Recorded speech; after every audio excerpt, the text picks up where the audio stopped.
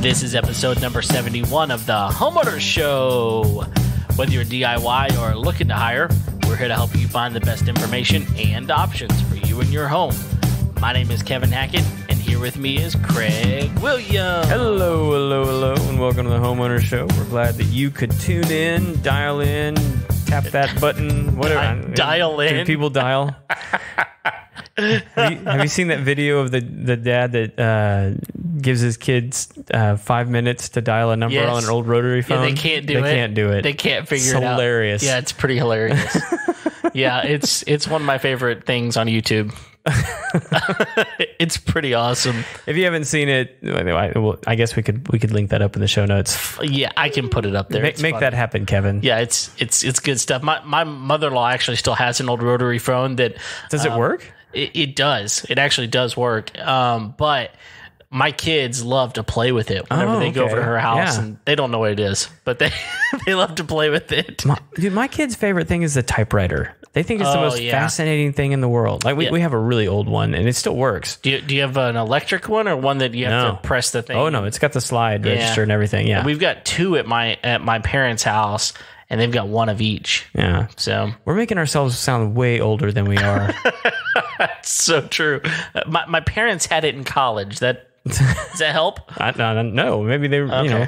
I will tell you, I do remember when typewriters came out that you could type a line before pressing enter, and it would then print that on the paper. And you go to the next line, and you could type out a whole line before. And Did it have like a little screen? Yes. Okay. Yeah. I still remember it was a really big deal when they came out with the ones that could delete. Yeah. Had like a backspace. Yes. That was a big deal. Yeah. So, and rightly so. Yeah. And look at where we're at now. Yeah. Predictive text has gone.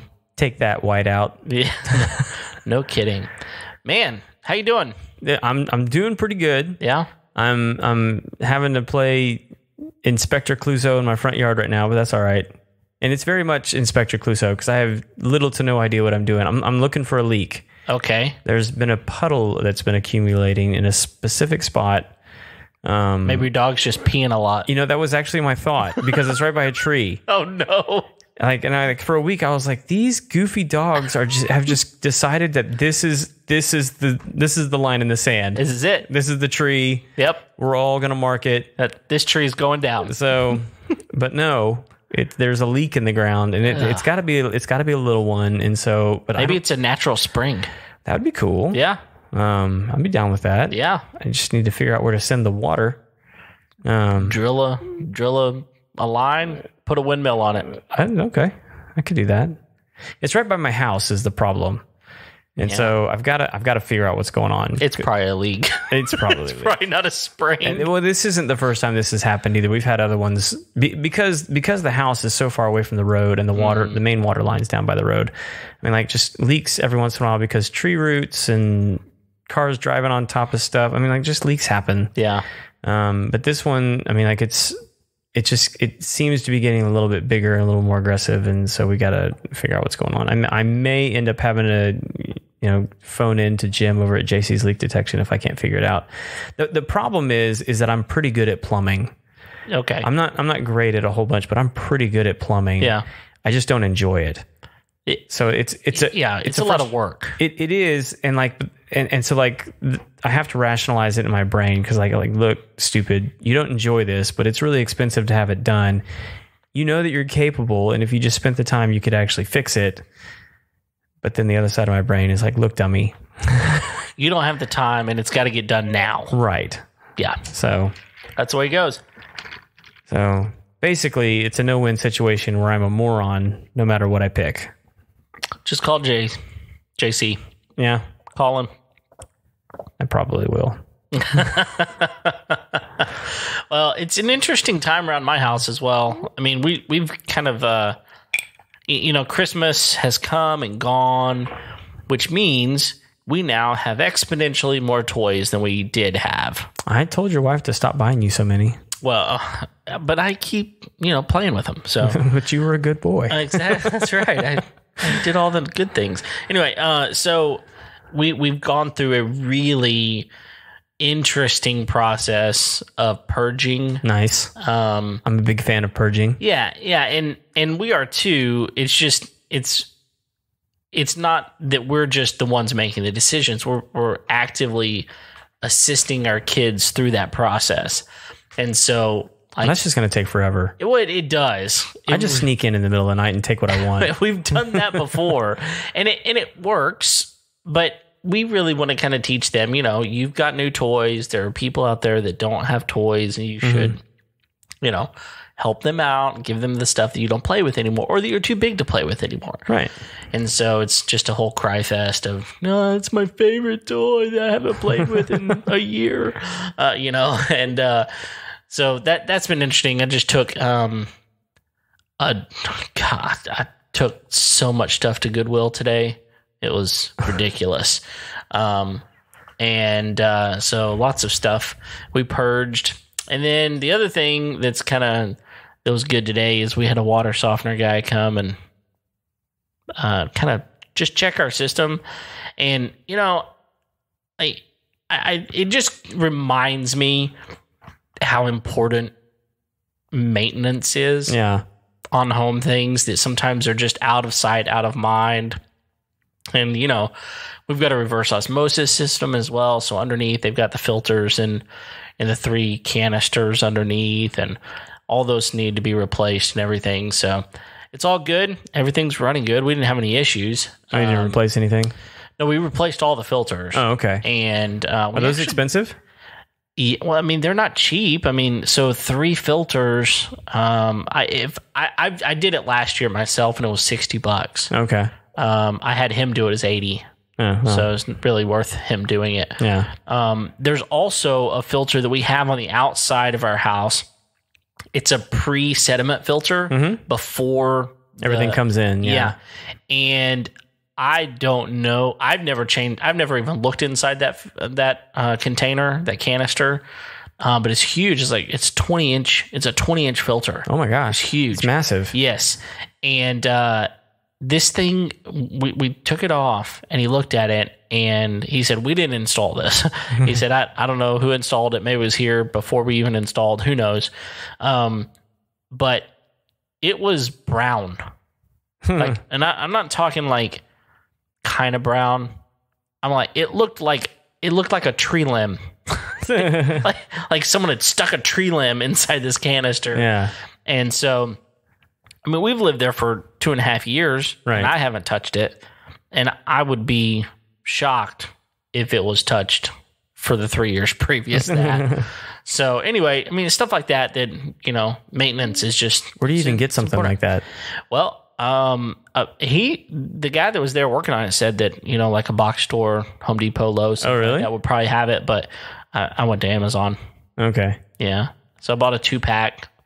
Should last me a year for like $35. I'll have to show you the one in the garage, see if it's similar. Okay. We got a couple of them on different buildings around the... Yeah. They're easy to put on too. I mean, if it's the same one I'm thinking of. Yeah, I mean, it's just a line from the water coming into your house before it ever gets into your house. It's just a pre-filter, just to kind of get the sediment and stuff like that out. Yeah. And then it goes through our water softener, and then all that comes into our home. And then, of course, we've got on top of that, then we've got the reverse osmosis system under the sink just for the drinking water. So, man, if that water's not clean by the time it hits my throat, it's just not going to get clean. It's not going to get clean. So, anyway, maintain your stuff, like change your filters for your air conditioner, all that kind of stuff. It's good. So, cool, man. Well, we're pressing on tonight with part 2 of our series. Yes, the best of the decade. Last week we did what we thought was the best of the decade. Right. Yeah. And if you haven't yet, we referenced a video that we found on YouTube about walking through this old innovations or interventions. It was so the building that was Innovations East. Okay. And the name of the video was House of Innovations. Okay. So it was kind of playing off of the building that was in. Right. And the gist of the video is it was, Disney Epcot's predictions about what the home of the future was going to be like. Yeah. And it was eerily accurate. Yes. And so we thought it would be fun to go through last week. What we did is we went through, our you and I's, we each got, our top three, what we thought were like the best innovations over the last decade. And so in order to continue on in that spirit, we wanted to take this week and make our top three predictions. I don't 10 years feels like a long time to be predicting stuff. I mean, like, it does. Well, I mean, when you think about the last 10 years, I mean, so the way technology has traveled over the last 10 years, I mean, we talked about this. The iPhone was invented in 2007. Yes. Right? That's whenever it first came online. To where we are now, 12 years, 13 years later, is unbelievable. Right. To see where that phone that didn't have a camera on it now is. The first one didn't have a camera? I don't think so. That's boggling. It had to have had a camera. I know the iPod didn't, so maybe that's what I'm thinking of. Razors, even had cameras on them. Yeah, maybe it did. It wasn't a very good one. I'll put it that way. Not compared to what we have now, for sure. No, not anywhere close. We need to look that up and see if they had cameras on them. I know the iPods didn't originally. The iPods didn't. I'm talking about I'm not talking about the rotary rotary iPod. The iPods. I had one of those, by the way. Actually, I had two of them. No, I'm talking about the full screen iPods. I don't think that one did, but you're talking about like the iTouches? Is that yeah, iTouches. Yeah. Yeah. No, I don't think those had cameras. No, I don't think so either. Anyway, nevertheless, to think that technology alone has come in 10 years. To think about the exponential increase we're going to get over the next 10 years is mind-boggling. So here's a question I have, and not to take us way off kilter. Does Apple even make music devices anymore? I remember it was a pretty big deal when they came out with the Shuffle, because it was a little tiny thing you could clip on your shorts. Yeah, Microsoft had the Zune. The Zune, right? Do they even make? I know people make MP3 players. You can still buy iPods. You can still buy iPods. Yeah. Are they iTouches? Is that Yeah, they're still. They're whatever. Really? Yeah. They have them? 8th generation or something. Yeah. Yeah. My wife bought one. Now I don't know. So here's the question that I don't know the answer to. I don't know if they've made one this year or last year. Right. But I know my wife bought the latest generation about a year ago. Okay. She bought the latest generation, and they were still producing them. So it doesn't seem like there would be a market for that anymore. Well, and there's not much, because if you go listen to the Apple events, they're not talking about them. Yeah. So maybe they're not making new ones anymore. Anyway, but they're still available. I'm gonna look into that as well. Okay. So for no reason. Well, I'm just curious. In the spirit of making predictions, no one's really doing anything with because everything's streaming, right? Yeah. Even music is streaming, and you've probably got an Amazon account or a Spotify account or a Pandora account or something. All of them. And so which I imagine is rough on the music industry, but people aren't buying albums. No, they're not. And they're barely buying songs. Yeah. So why? Why would you? So it seems like they ought to be creating devices that makes music more enticing. Yeah. A higher quality device, or I don't know. I don't know either. What am I to do? It's not one of my three. No, mine either. So what we're gonna do tonight or today is we're going to give our predictions, the top 3 predictions from each of us for the next, or for this decade, for our current decade, right? The 20s, which is weird to say. The Roaring 20s. The Roaring 20s. That's right. So I went first last time, so I think that means that you have to go first this time. So fair's fair, Kevin. Okay, all right. Now, in full disclosure, we made this own kind of disclaimer amongst ourselves, right. These are just predictions.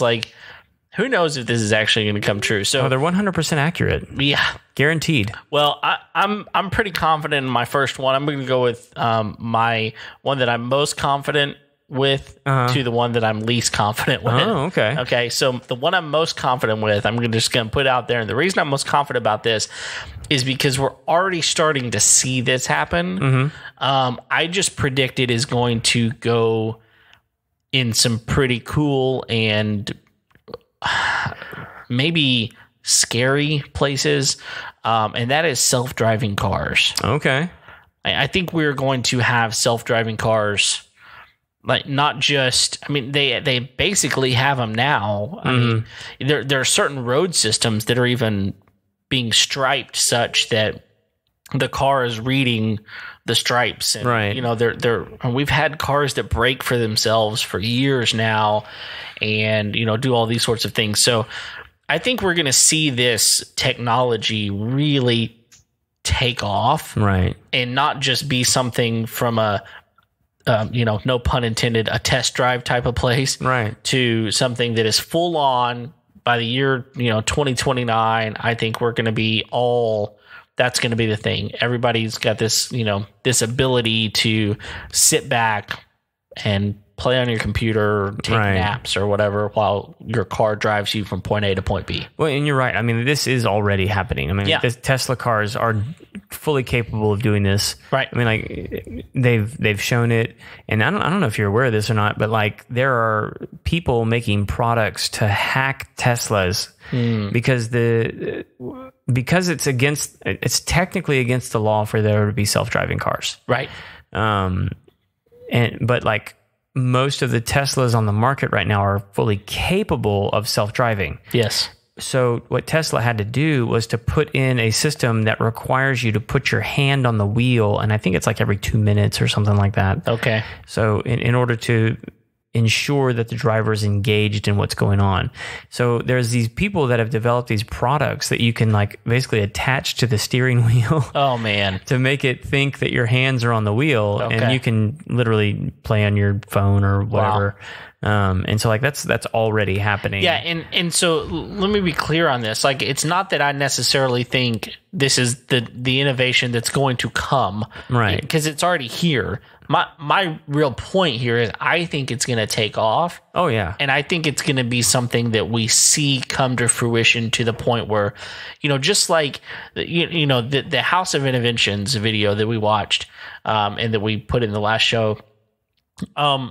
Those products were already in production, but I don't know what the percentage of those were. 75% are probably things that you have in your home. Yeah, some version of it. Some version of what they were using there, up to probably 75%. You have a device or a something that was very similar to what they were using.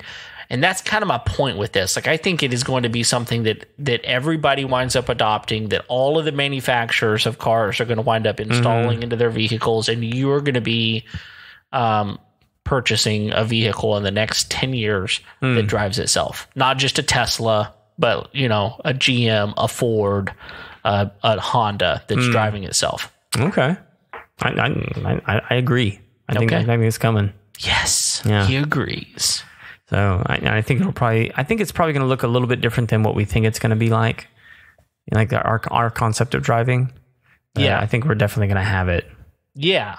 I don't know what it's going to look like. I don't know what it's going to feel like. Although I just think that I think the laws are going to change. I think the road systems are going to have to update themselves on, you know, even signage is probably going to have certain technology put into it that allows cars to know various things. But also, you know, all the GPS systems are going to become so freaking advanced. Well, I mean, I actually heard something the other day. I mean, that's the whole point of 5G getting out. Yeah. So, and I'll add a little appendix to your prediction. Okay. I actually think it's only going to be, at least in the next decade, I think it's only going to be functional in like high metropolitan areas. Okay.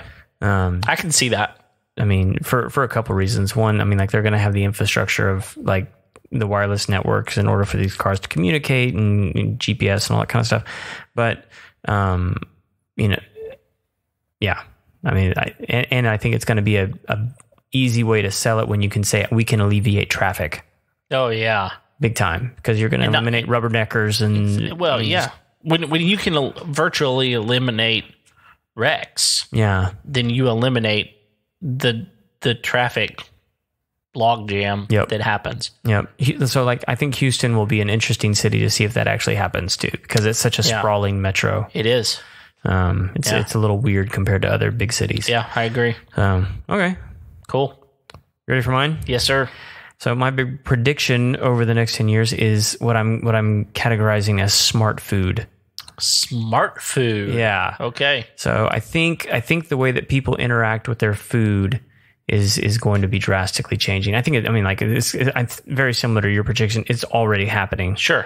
And so I with things coming on the market that we continue to see, things like Keurig, things like Instapot, and I think I saw one the other day where like they're doing there's like a Keurig version of soft serve ice cream coming where you can have like a soft serve in your kitchen. Yeah. I think a lot of food interaction for people is going to become more and more of that. Yeah. Which I don't necessarily think is a good thing. But I think we're going to get to a place, we're going to have this interaction now. And you mentioned this last time about, how, grocery shopping has changed. Like, you can order it online and run to the store and pick it up, or you can just have it delivered. Sure. Or Amazon can deliver it from Whole Foods, and so like, I think the way that people are interacting with their food is just going to drastically change. And so like, I think food is going to get smarter. I don't necessarily think it's going to get better. But there's a lot of things out there. I mean, even things like DoorDash and, the ways that, pretty much any place is delivery these days, right? And so you couple stuff like that with ideas of things like the Keurig that you can program to have your coffee made by the time you wake up in the morning is. But I could foresee an Amazon type system, where you're meal prepping, and your meal prepping is basically clicking on a screen, and then you have a device in your kitchen that basically receives that delivery, prepares the food for you, and you just take it out and eat it. And it could be really fresh. I mean, could be. Yeah, you could have drones delivering your food, and then your kitchen preparing it by the time you get home at 6:30 to eat. Right? Yeah. I mean, like if you had a deposit box for your Instapot, and they're just basically dropping like a dish in there in your Instapot, you can either connect to it via Wi-Fi or whatever, and like, hey, the food's been delivered. Do you want Instapot to start cooking it so it's ready for? Like, I think that's totally going to happen. Yeah. So that's interesting. I'm with you in that I can see some. Because there's a lot of great things that happens in a family around cooking, right? That I think would be lost. But I mean, the convenience of that could also be really, really cool. Yeah. What I'm concerned about, you bring up something I'm really concerned about is just the dumbing down of people in general. I mean, because no longer is there any use in debating information. Because all we got to do is pick up our devices next to us, ask Google or Alexa to tell us the answer, and we've got the answer.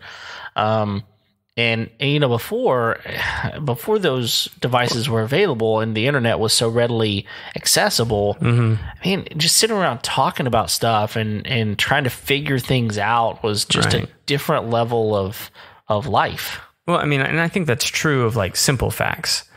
But like when you start getting like complex facts, right? And I think food is one of those complex facts, right? Like, what's the best kind of meat for you? Yeah. Well, I mean, that's a complicated answer. Yeah. Because it really depends on the person. It's subjective in a lot of ways. Well, it's subjective, but then it's also like objective. Depending on the person. What's your health situation? Sure. What are you trying to achieve? Are you allergic to chicken? I mean, like there's all sorts of variables into the answer. And so like the truth or the facts get sort of, they're not muddled, but like there's not like a definitive, like this is the one. It's more complicated for sure. So, but like, which is to me one of the problems with developing a system like that, which I mean, like, but like, our technology is getting so much more advanced and complex that it's going to be able to, I think, adopt those characteristics and be able to tell, like, okay, Craig's blood pressure is high. He's not getting enough vitamin C. Maybe we need to adjust some things in the diet. Okay. And so I don't necessarily think it's going to be us picking the food as much as we're going to, be able to submit, who we are and our vital statistics. I mean, like, we're already getting a lot of that stuff through our phones and our watches. Yep. And we're, sharing that information and for a good reason, and there's some people are really upset about it for privacy stuff. And I get that.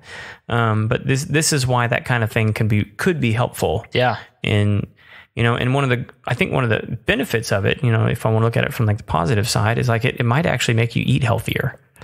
Oh yeah. And part of eating healthy is knowing the types of ways that your body needs to be fed. Right. And we talked about that in a couple of episodes ago, just that not every diet is for every person, but being able to tailor and custom make things based on your own individual needs, right, and your ability to know what those needs are.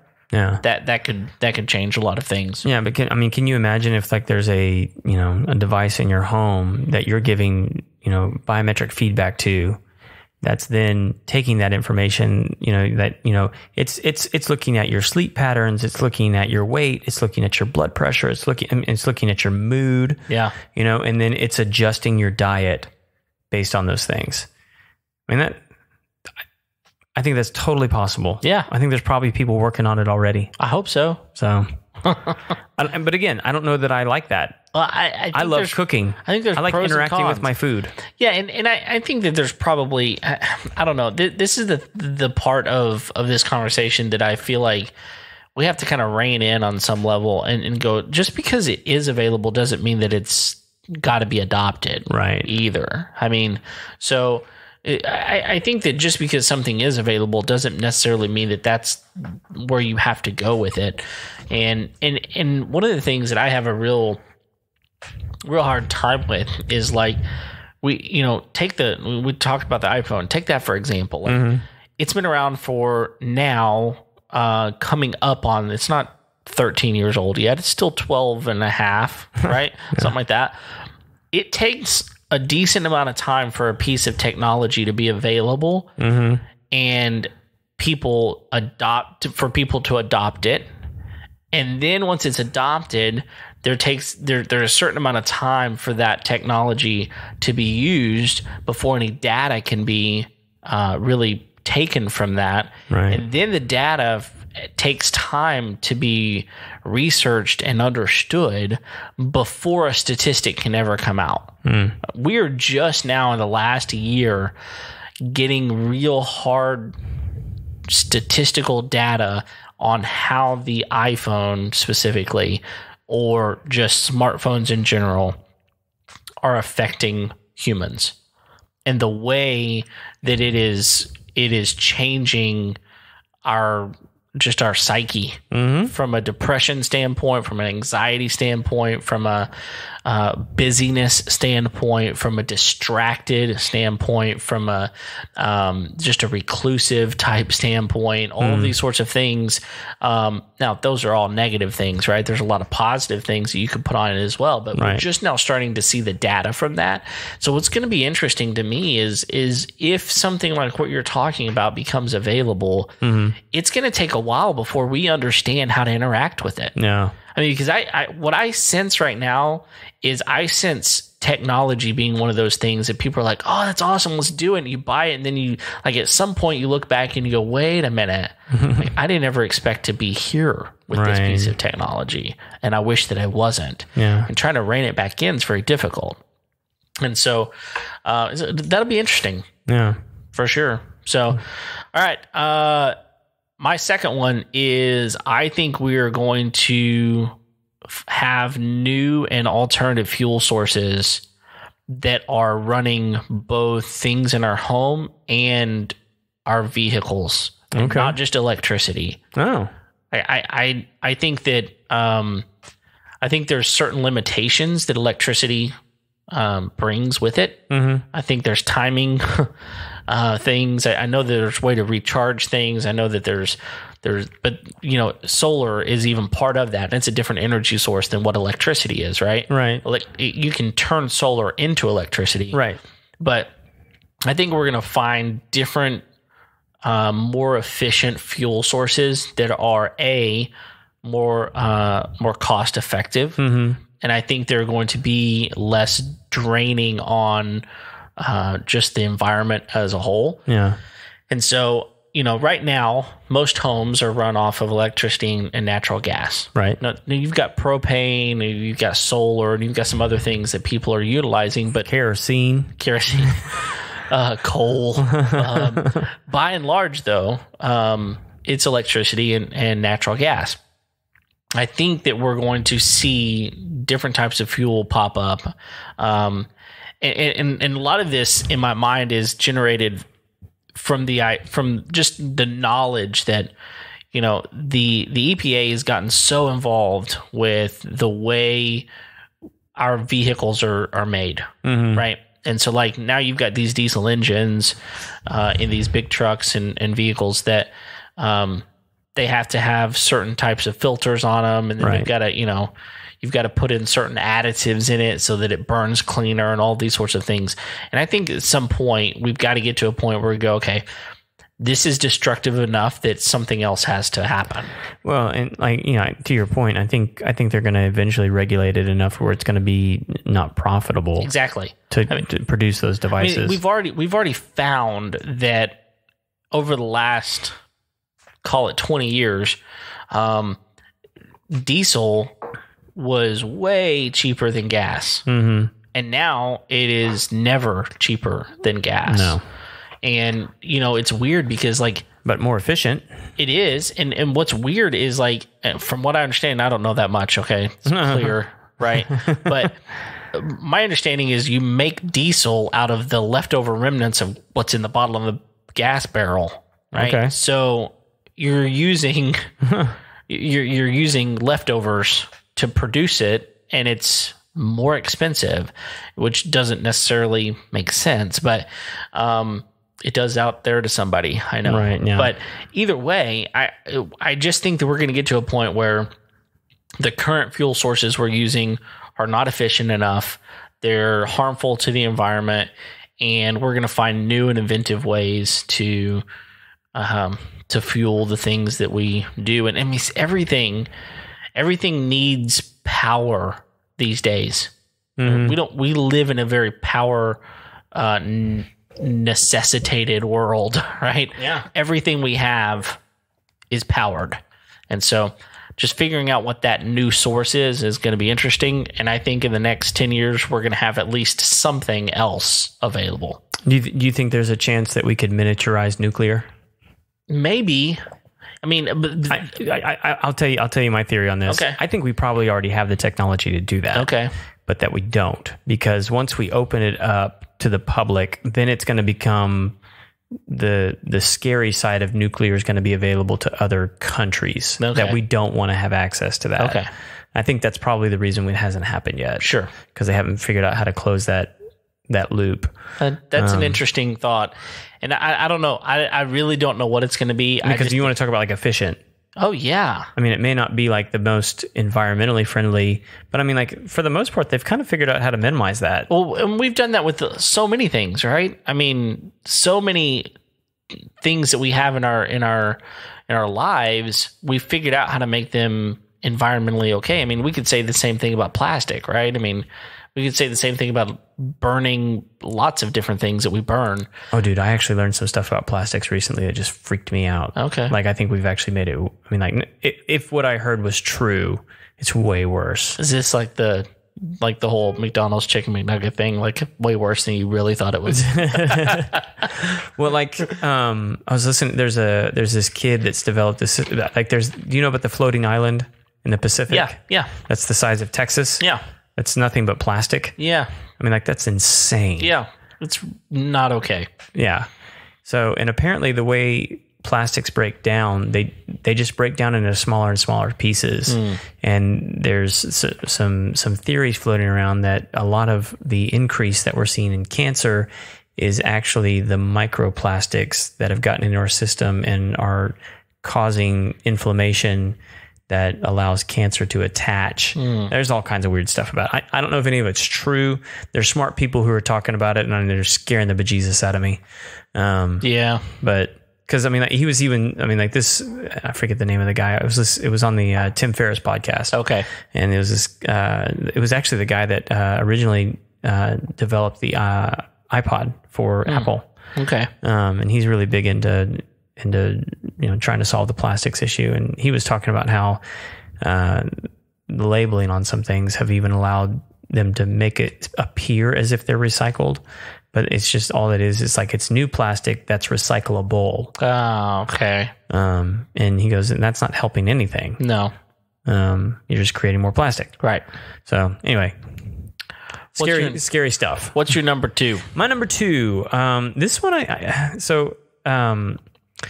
I think we're going to get really in-depth smart pet devices. Okay. And what I mean by that is, you know how like we have like WebMD now? Yeah. I really think because people are already okay with like microchipping their dog, microchipping their cat. Yeah. And these are really just like location devices. Yeah. Well, my dog is microchipped. It was a free service when we got her spayed. Right. We got her microchipped. What is interesting, and at least about the one that we have, is it's not GPS at all. Right. It is just a way to know whether or not that's my dog. Right. I mean, the microchip contains information. Right. And there are certain places that can read that chip. And if the dog is taken to one of those places, they can read the chip and go, oh, that's Kevin's dog. Let's call him. We have his phone number. That's all that my microchip does.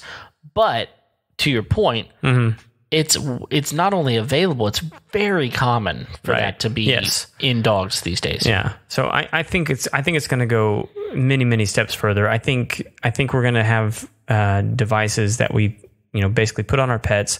They give biometric feedback data. So like checking their heart rate, checking all that kind of stuff. Kind of like the way that we put on Apple Watches, and they can do like ECGs, and is that what ECGs? Yeah. And so you could almost, instead of going to the vet, you can connect virtually to a veterinarian office, and that vet's going to be able to get all the diagnostic data that they need in order to determine, okay, do you actually need to come in, or what are the other symptoms that are going on, and I can just diagnose right here because I have all this information right in front of me. That would be beautiful. It would. So I think that's coming. I mean, and I think because people, I think guys and gals are going to be developing that technology because I think there's a market for people who want to take better care of their cats and dogs. Sure. But honestly, vet visits are very difficult. Right. I mean, especially if you have multiple animals, and taking the time out of your schedule to go to the clinic, and it takes, and it's a pain because you never know if your dog's going to attack some cat or exactly. So I think the reason I'm predicting this, I think it's actually good for the veterinarian business. Sure. They probably be able to see more clients. Yeah. People are because those appointments will probably cost a lot less because, it's just going to be cheaper to have those appointments, When you're not in a brick and mortar type of, establishment anymore. Right. I mean, they probably have an office, but it's not the scale right that it would be currently. Yeah, I talked to a gal the other day that she was using some sort of online doctor service because she was out of state in Colorado. And something happened to her where she was like, I know what it was. So I just got on the computer. There was a doctor on the other side of the screen. I told him my symptoms. I told him, what my temperature, what my vitals were. He told me he concurred with my own diagnosis of what I thought and wrote me a prescription, and I picked it up at the hotel. Oh, that happens all the time. We do that with our own family now. Today. But she was like, it was crazy cheap.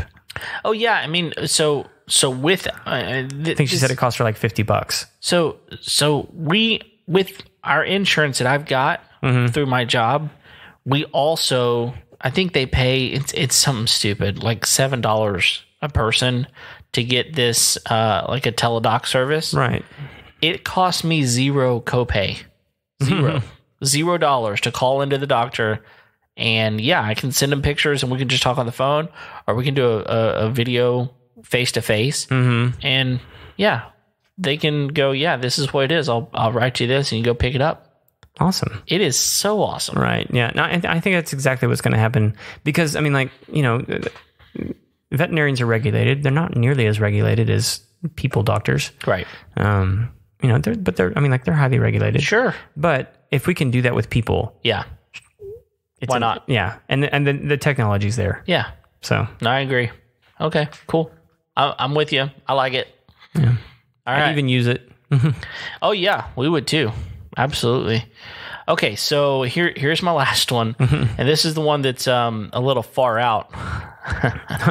Pun definitely intended. Oh, okay. So I think that we're going to see space vacationing. Oh, okay. Become a thing. I think we're going to see people vacationing to the moon, for example. Oh. I think that, I mean, we're already seeing like Virgin is planning on this. I mean, yes. like they've already sold tickets. Yes, on having some opportunities for that, and it's a ridiculous amount of money. I think it was like 120,000. Yes, and you're there for very limited amount of time. Yeah. And that's just going to space. That's just going to space. Yeah. Like I think that we're going to see some sort of habitable place on the moon that we're going to be able to go to and spend a night, for example, and just have the ability to be there and be on a completely different planet, so to speak. You know, it's a moon. I realize, okay, people, don't send us emails. I know the moon is not a planet, okay? But it's a completely different foreign type of place to us. Yeah. You'd be just as excited to be on Pluto. Exactly. Which thankfully is, again, a planet. Is it a planet again? Yes. Make up your mind. It's been reinstated. Science. Yeah.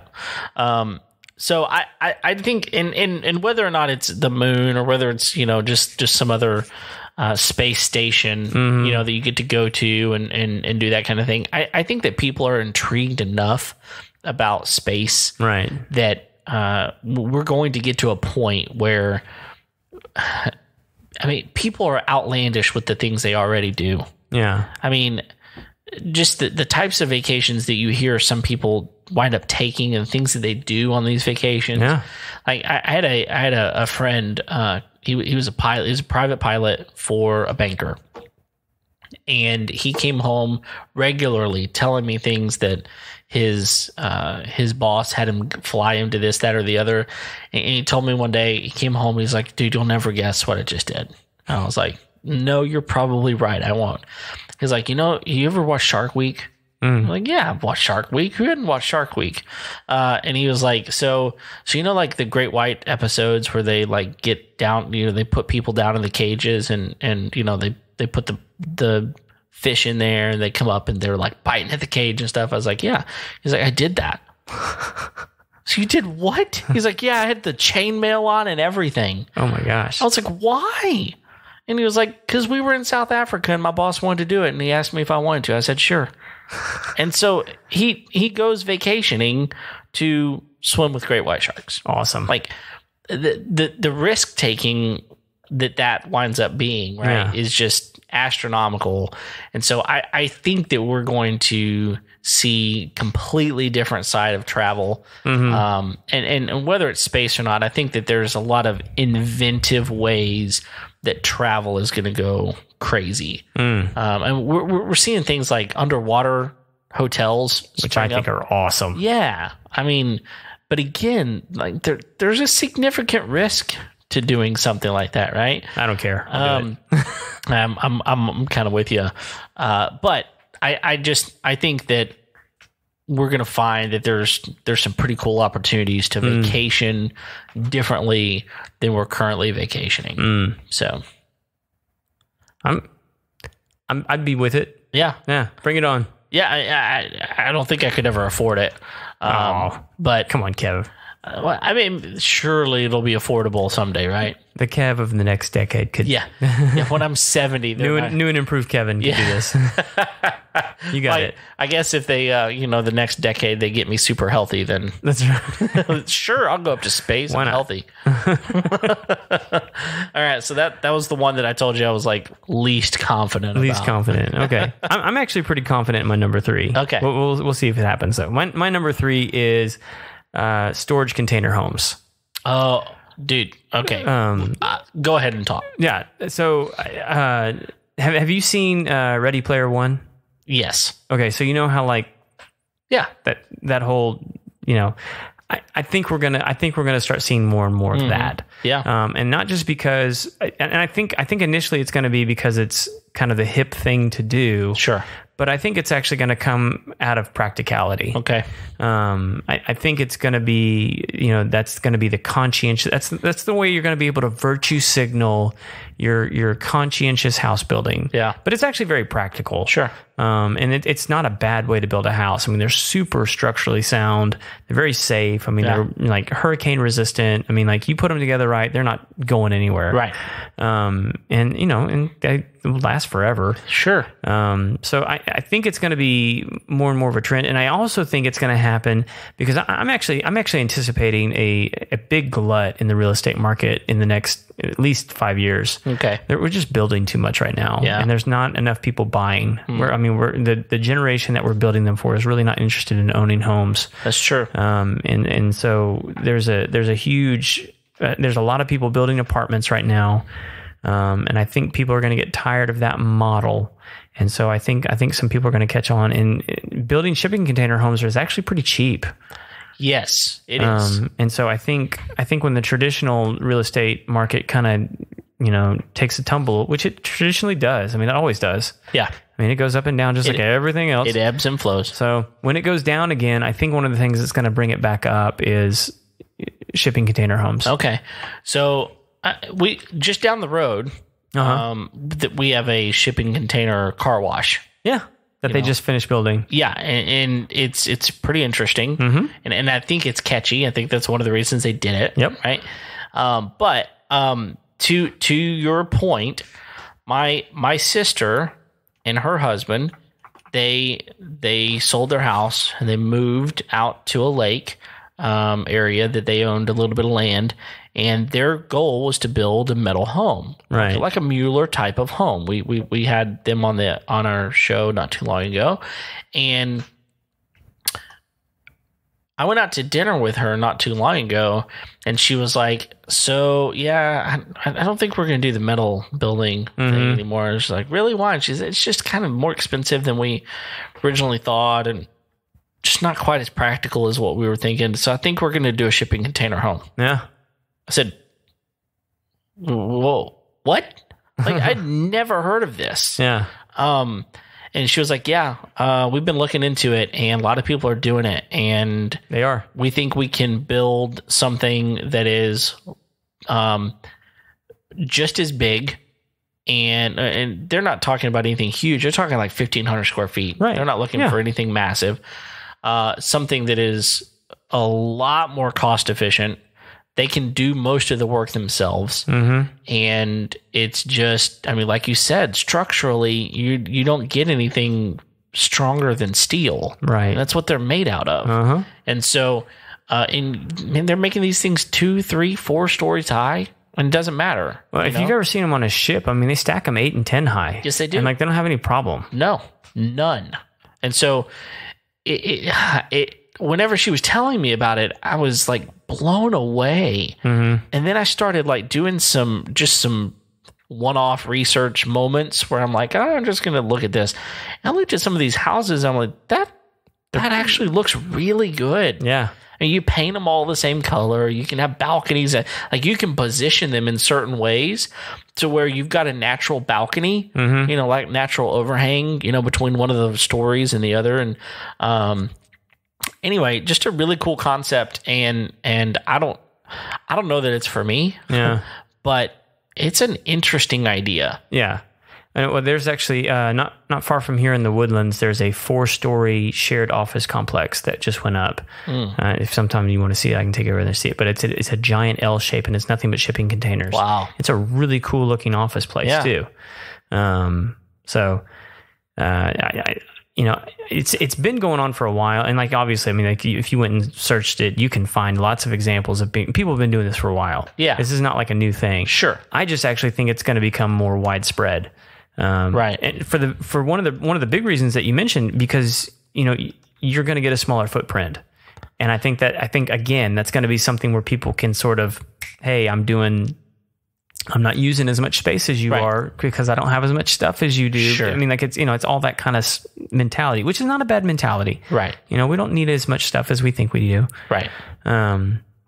And we don't, need as much space as we think that we do on our living spaces. I'm a big land guy. Right. I'd be perfectly happy with 1,000 square feet in the middle of 50 acres. Yeah. And it opens up different types of opportunities. Yeah. And one of the opportunities it opens up is in inexpensive housing that is every bit what you and I are living under now, as far as a roof, a safe place. You can bury them too. Yeah, I know. And that's, I mean, like which you think about, like the option for a basement. Whether or not you have a buried home or whether or not it's just a basement. Right. Like it's completely sound. Yeah. Basement, Well, not only that, I mean, like once it goes subterranean, I mean, you really increase your energy efficiency. Oh yeah. A lot of people have done that, and just you have a different level of insulation. Yeah. Well, I mean, here's one of the other things that I've seen people do with some of these homes is because they're made out of steel. Yeah. They can put sod roofs on them. Yeah. Or garden roofs on them, which increase the energy efficiency of the building. That's right. You put like a grass roof on it. You've got that extra layer. Yep. And it actually deflects sunlight, and it produces oxygen, and a food source possibly. Could be growing vegetables up there. That's right. Oh man. Well, I don't know. I mean, it'll be interesting. Instead of having trailer parks, you got shipping container parks possibly. I think it's better. Well, yeah, it would probably be better. And honestly, they would cost as much. Yeah, they probably would be a similar cost. So, but the structural integrity of those things is better, way better. Yeah, I mean, especially in areas that have natural disasters like tornadoes or floods or hurricanes, different things like that. Yeah. So anyway, we would love to hear from you guys. If you guys have some predictions for the next 10 years, we'd love to hear what you guys are thinking on the horizon. Did you think maybe we should put it to a vote as to what the audience thought, who had a better list? Okay. Yeah. Or better list. Yeah. Maybe even the best one, the best overall. Who do you think had the most accurate list? Okay. That could be an interesting one. So. And in 2029, we will come back and revisit this episode. Absolutely. Yeah. Dude, we're podcasting in 10 years. Oh, that'd be crazy. That would be crazy. We need to at least have some interns by then. Yes. Absolutely. So what else? Anything else, Kev? And I think that covers it. I just really appreciate people downloading this episode, and hope you enjoyed it. Should be fun. Just to kind of talk about, what do you think? Where do you think stuff like this is going to go in the future? I think it's interesting. And who knows? None of us know unless you're, one of those people that's already developing this technology. Yeah. We've got some other fun interviews coming up pretty quick. I think we're like 2 months booked out, man, with guests at this point. So we've got some really cool interviews coming up. But then in February, we're going to be doing a new series called Getting Out of the House. Getting Out of the House. That's right. So we're going to do I think we're doing 3 interviews on nothing but travel. Yeah. And so we're going to be bringing you guys some really cool content about travel over those 3 interviews. So if you have any suggestions, if you have any questions about travel, send them our way, right? So we can prepare our guests for the intensity of the question. Yep. So go ahead, if you haven't already, subscribe, click that notification. Make sure you get all of our episodes each and every week. We're here on Tuesdays. Thank you for being loyal to us. Tell us what you think with a review and a rating on iTunes. That would be fantastic. Tell your friends about us.